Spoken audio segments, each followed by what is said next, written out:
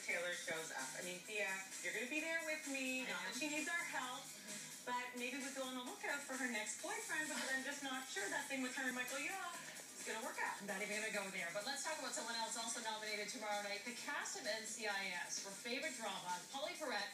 She starred on the show for 10 seasons as Abby. She might be one of the most recognized faces in Hollywood, I would say. And the thing that we love about her the most, she's so much more than just an actress. She's devoted to endless charity projects and causes.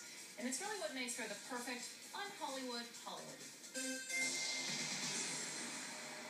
Being able to help my charities is the only thing about being famous that I enjoy.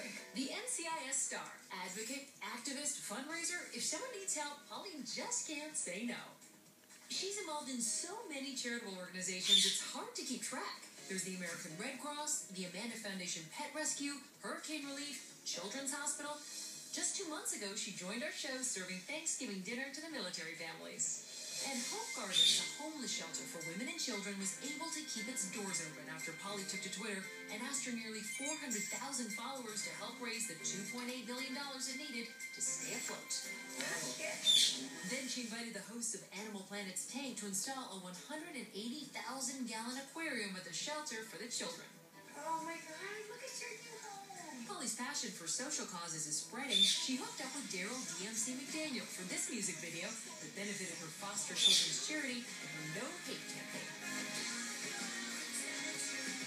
And on the importance of voting, even demonstrating how to fill out a ballot. I am using a Sharpie because it's that important. We love her. You know what? She is an amazing lady with a huge heart. We are all big fans of hers. And actually, she's right here in our newsroom right now. Come on up, Pauley. I know you're very sad because your BFF, Kate Fraser. Kevin Fraser is in so much trouble. I can't believe he's not here. He invites me down here and then he leaves. Well, I've got good news for you. We have the technology. Kev! The satellite, Mr. Fraser. Here's my thing, Pauley. There was no way I would ever let you come down to our newsroom and not at least have a chance to see me. Well, I can. It's nice to see you. Better to hug you, but good to see you. I do want to tell everybody out there in the world, you know, Pauley and I have been friends for a long time. She is one of the most un-Hollywood people I know. Very genuine, down to earth. And, Pauley, how do you manage to just remain so genuine and real? I don't know. I don't know what Hollywood people do. I don't know. I just do my thing. I love my job. I'm extremely grateful. And then I just kind of like, you know, hang out with my dogs and I work for like 30 charities. That's what I do in my free time. You know, we love your character, Abby. I love Abby too. We love Abby. Tell us what's going on with Abby this season. There's surprises? Yeah, there actually is. Because coming up in February, this the first time we go into Abby's background, and I actually have this wonderful actress named Brighton plays Abby as a little girl. So we get to see Abby as a child. So she's amazing. So good. Very cool. It's the first time I've actually done that. Adorable. And how neat for you to see, oh, this is the mini-me. Fell in love with her. Like inseparable. Very cute. Hey, Pauley. I knew you were coming down, so I wasn't going to let you come to the set without me hooking you up. And I know of this special place here in New York, right in Hell's Kitchen in the Theater District. It is called, well, it's your bake shop, but it's named after your mom. My mom passed away in 2002, and me and my two best friends have a southern bakery right in the middle of Manhattan on 49th and 8th, named after my mom. Her name was Donna Bell. It's Donna Bell's Bake Shop. Guess what? We had some flown in from New York.